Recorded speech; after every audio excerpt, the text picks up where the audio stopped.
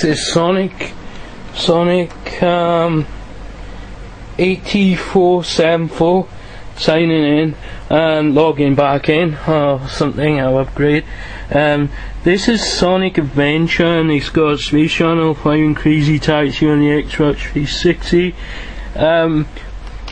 Would I say this is better than the Mega Collection? Yes. Why, I say? Because why would you want 7 greatest hits on it, and it's all 2D Sonic games, basically with a modern Sonic work. I know that the disc is there, and it's alright, it's great, I should be thankful for that. Black and white manual. But this one I love the most, because the Sonic Adventure original title got back on the new look, the graphics. Yes, it's still Sonic DX, but at least it's still at the original title, Sonic Adventure. Well, and Crazy Taxi was good. I didn't like the way they changed the music, but I still like it. It's still not as fun as it used to be, though. Space Channel 5. Don't think I'm good at that game, because the bashing, the Sega Bass Fishing, or you can call it Crazy Taxi Bass Fishing for a joke if you like. But I love the Dreamcast. I love how they put the Dreamcast console there and the controller, even though you can't use the controller, or can you? I'm not sure. But Dreamcast, Xbox 360, man, they really went out on this one. This is my favourite on the GameCube though. Sonic Adventure 2 Battle with all the characters. I mean, actually that's saying something. And Sonic Team and Sega. I don't like the idea it's licensed by Nintendo, but they probably mean like just to the GameCube for some reason. And then it got Sonic Adventure 2 Battle. And I know it's a disc and they ignore that. That's not for the game. I was just randomly packed in there. Someone left in there for me to record something. Sonic Adventure 2 Battle. This manual has colour. Now this is the only manual that will have colour in it because, you know, Chip the Kitten. Come on, away from my DVDs and games. Right. This is also my favourite Sonic Gems collection. I reviewed it before, said Sonic R was the best game, and it is. I like the emeralds and stuff. So yeah, Sonic R gets a major 6 out of 10 because it has low ratings because the controls. But it's still one of the greatest games. I like Sonic Gems, but I only like it because Sonic R, my memory card for the GameCube. Sonic R, Sonic the Hedgehog with Metal Sonic, and that's it. Chip, now come on. Oh, come on. You can play with me at some other. Oh well. Sonic X. First anime to have 15 episodes, but this was only released in America. I was so glad to get it. I was chuffed at it. It has, you know, and yeah, it says 13. Is it 13 episodes, which is pretty good. And this one is good too. And it's got this on you and stuff. Here's one with Shadow and Sonic, and it's based on Sonic Adventure, so I'll get to that. Sonic Mega Drive Ultimate Collection, better than the GameCube version that only had like 7 games of Sonic on it.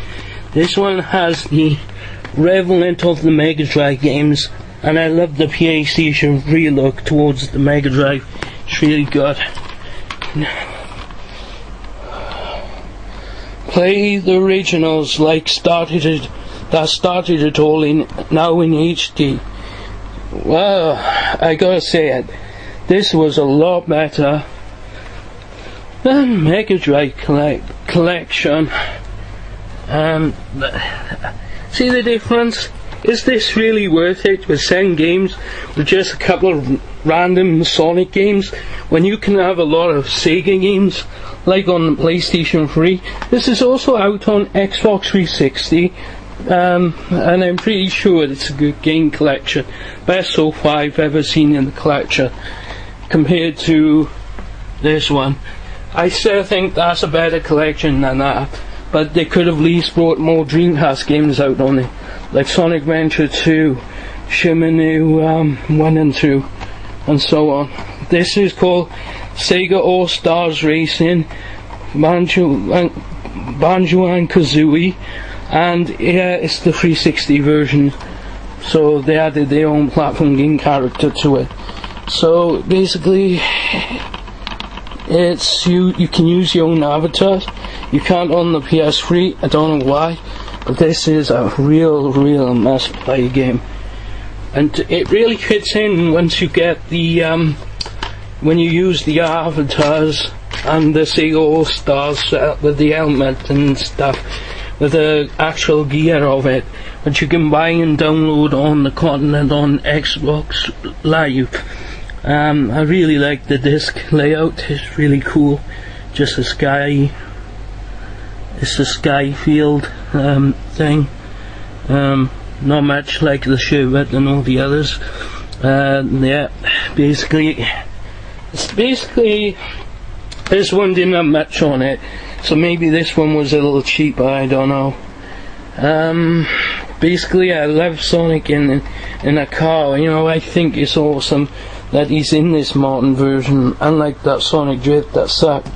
This one is a lot better than Sonic Drift in my opinion, and it's much more fun. They didn't add extra game characters, but I did like it, what it put us through.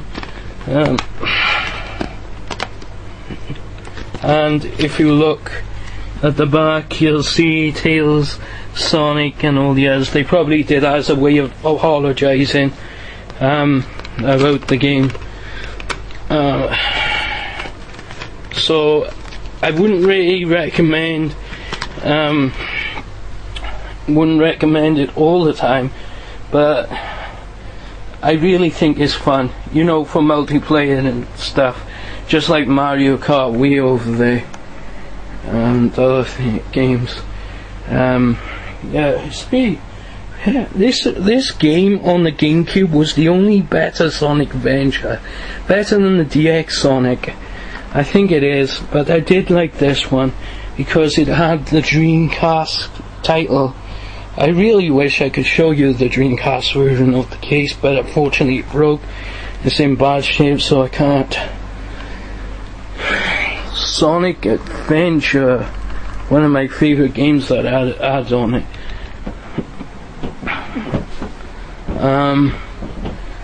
Oh yeah, and this one is the anime of Sonic X, Shadow and Rouge in the background, and it's got Sonic and Shadow, but no Chaos Creature. I think they forgot to add Chaos in the case. I put it inside out because I didn't want people to think that. But I was lucky to get these, and the American Region 1 DVDs. It's got Rouge, Shadow, Eggman. Where's Chaos? I know I see him, but there. At least he could be entitled on some of these informations up the top. Well, anyway, I love the story in this. First time I actually admit the supersonic sequence is a lot better, and the anime is just, you know, epic. Straight through forward, I give Sonic X 10 out of 10, and I give them all a 10 out of 10, because Jason Griffin makes a better voiceover than Jay White. No offense, people, but I really do prefer him. Jay White was okay, but come on, Britain, you really want to see a Steve D like this? And to be honest, you can't beat these collections. Way to go, America. You get this. But us British are lacking the DVDs. I mean, really lacking. Lacking behind. We need these DVDs, but they won't bring them out. Fortunately, we only had 2 episodes, and that was it on Sonic X. They really wanted to put us through, you know, Cockney thing. Well, sayonara. See you.